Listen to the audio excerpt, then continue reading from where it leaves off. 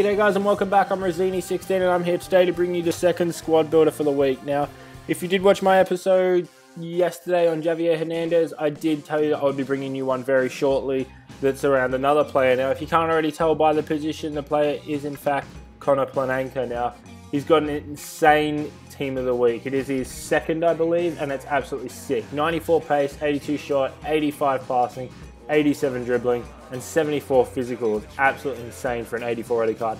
Let alone the fact he's got a 4-star weak foot and 4-star skill moves. So I'm going to be chucking him into a hybridized team. I'm going to try and keep these squad builders as hybrid as I can to try and get a nice mixture of players in there. I'm doing the same basic thing over and over and over.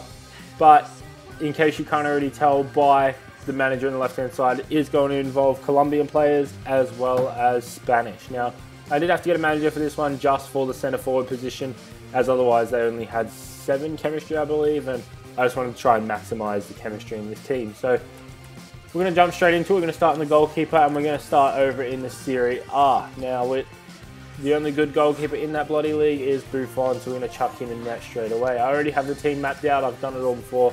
Now I'm just going to show you, put it in for you again so you guys can see. So in the left back, we jump back over to the Liga BBVA, and the only downside to having Konoplyanka is the fact that he does play for Sevilla, and there's not a lot of good players you can find that will help to get those green links to him, and his nation is also nothing you'll find decent link to it as well. So you have to try and get one of them lower rated players in, although Tremoulinas is an absolute sick player, and the player I'm going to put in the midfield to also get him that chemistry is also sick and very underrated. So it's going to work out either way, but we're going to jump into our centre back position, stay in the BBVA for this one, and we're going to jump across and get Varane.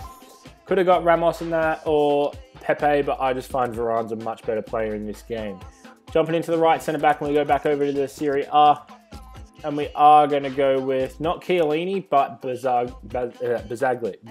Sorry, I can't even speak. Anyway, we're going to use him. I could have used Chiellini. 1, I didn't have enough coins at the time, and 2, I find Bazagli is a lot better player anyway.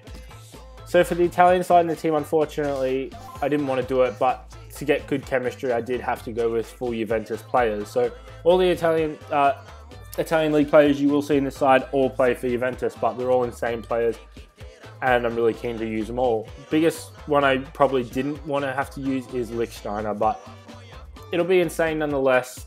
He's a right backman, so he's not going to have that much of an influence. We'll get over it. Jumping into the centre defensive midfield, we go back to the Liga BBVA. And for something different, I did have to position change this player, and it is Tony Cruz. I feel like he's an absolute insane CDM. Even though his stats don't necessarily show it, I think he's a mental CDM, so we're going to chuck him in there. On the left centre mid, as I said, this player is also going to be playing for Sevilla. Try and get that chemistry to Konoplyanka, and that is going to be Krychowiak. For those of you who have used him, you'll understand how much of a sick player he is, but for those of you who haven't, I recommend getting him. He's dirt cheap, and he's an insane player for what you pay for him, compared to the other centre midfielders in the Liga BBVA. As for the other centre midfield, we jump back over to the Serie A, and we are going to get Hernandez. Now, he's a sick player again. For those of you who use him, you'll understand, but for those of you who don't, recommend getting him. He's absolutely underrated with that 81 rating, but plays like he's 86, 87 rated. Now, up in the right wing, we get to use one of my favourite players in the game, which I don't think I've position changed him, so I'm going to have to do that before we start. It is Cuadrado. He's an absolutely sick player. He's got the 5-star skills, some really nice pace, and he's just really fun to play with. So for those of you who are very skill-based players, I recommend getting him and using him because he's a lot of fun. And for those of you who don't already know who the final player is going to be, judging by the players that are around and the nations and the fact that I talked about having a Colombia centre forward, it is going to be in this Liga BBVA, and it is in fact going to be Martinez. Absolutely sick player.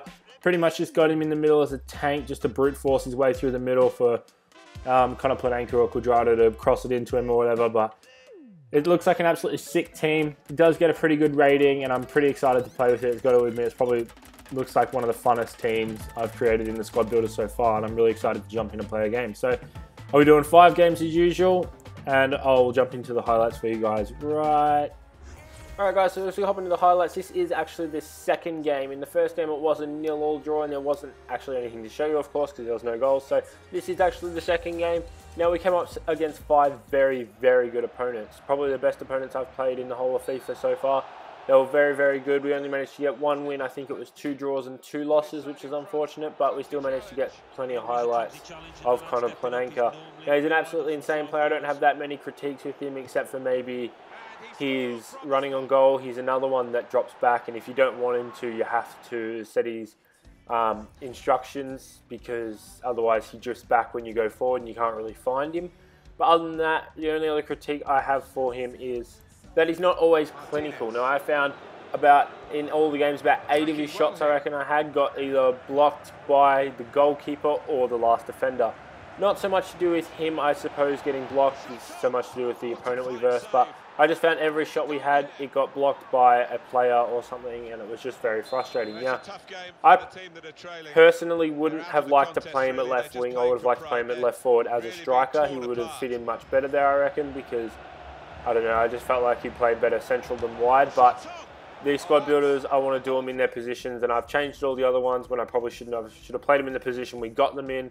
So I didn't want to change him, so I left him as a left winger. But personally, I would have preferred to have him as a left forward. I felt like he would have done a lot more for me. But considering he was out on the winger, he still did a lot to influence these games, as you'll see in the end game stats.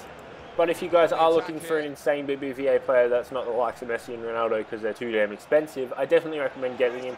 His price is only decreasing, which is absolutely insane, and he's an absolutely phenomenal player for what he's worth.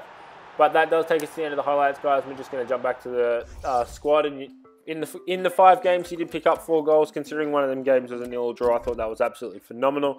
Keeping in mind he's a left winger, not a striker, so he's not meant to be doing all the goal scoring, but I definitely could have been more clinical with him. I reckon he deserved at least 6 or 7 goals in those games, but there's nothing you can do about it. And personally, I recommend if you're going to go out and buy one of their Team of the Week player reviews I've done this week, I definitely recommend Konoplyanka. He shits all over Javier Hernandez. So much better and so much more value for money. But that is going to complete this episode and the squad builders for this week. So thanks so much for watching, guys. I'll see you next week for the next one, obviously. So thanks so much for coming and watching, guys, and have a great rest of your day.